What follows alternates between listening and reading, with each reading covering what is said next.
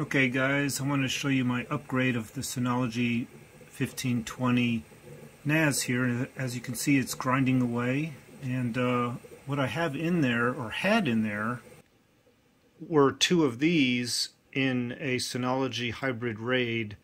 So two of these was giving me a total space of 14 terabytes, of course, if you do that math. So I decided to make this video after I already kind of started the whole thing, but I'll catch you up on what's going on here. So I had two 14 terabytes, and in the Synology RAID that gave me the 14 terabytes, and that's protection obviously. And I'm basically added two more drives, and I'm changing it at the same time I'm adding those drives. I'm changing it to the SHR2, so I get two drives of redundancy. So that's what I'm doing.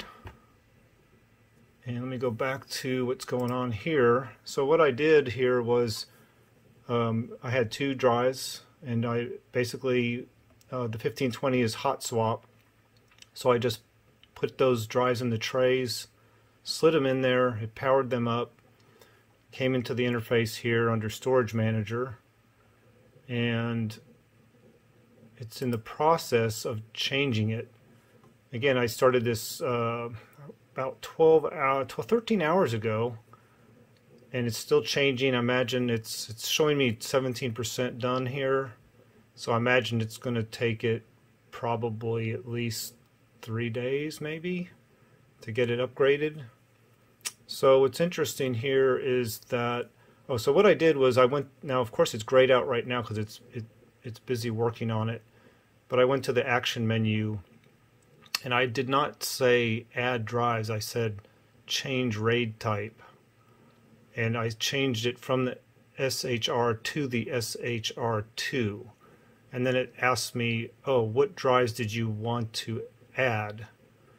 And I told it both of these drives 3 and 4 here, and basically it started doing its thing, and this is, it shows the little spinning wheel here. And this third drive, it took a little bit of time, I don't know, maybe 5 or 10 minutes, and it showed it was initializing and setting it up, and then it went to normal and healthy. And the fourth drive is just saying initialize, so I'm thinking it's busy converting this to the SHR2, and then when that gets done, I'm guessing that this will be brought in. As you can see here on the drive activity lights, drive 4 is just stagnant, so it's busy working on those 3, and again, I'm just guessing that the fourth one will start getting active here once the conversion to SHR2 is completed. So let's mark the time here. So the time, February 1st, 5:30, and it's already 13 hours into it, so I'll continue this video once it's further along. Okay, so it's been a total of about 2 days, 2.5 days, and a couple hours, and just went to 100%. Let's see what it's doing here. It's still spinning up here, and everything shows normal here.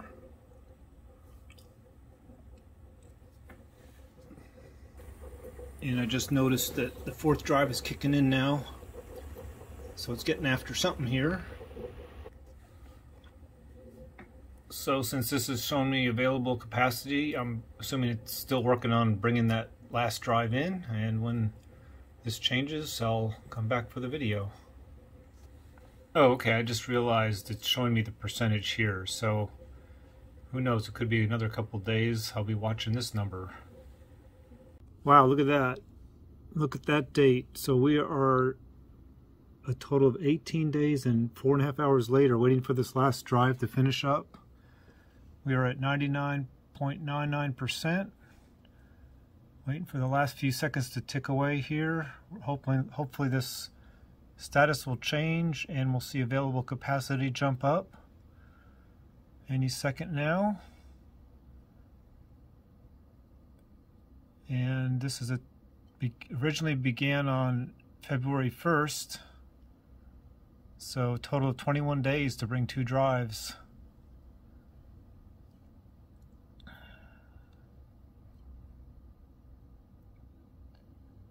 There it is, 100%, and it still says changing here. And let's see if it actually finishes up or if it's got to go to 100.01. Not quite sure what it's going to do here, how much time this will take.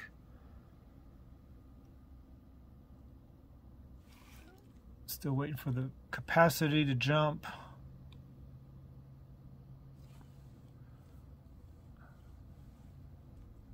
Okay, that 100% just went away after about maybe 2.5 minutes. And there we go. I brought it all in, and there's my new capacity, full health. And again, 21 days for the full process. Pretty amazing.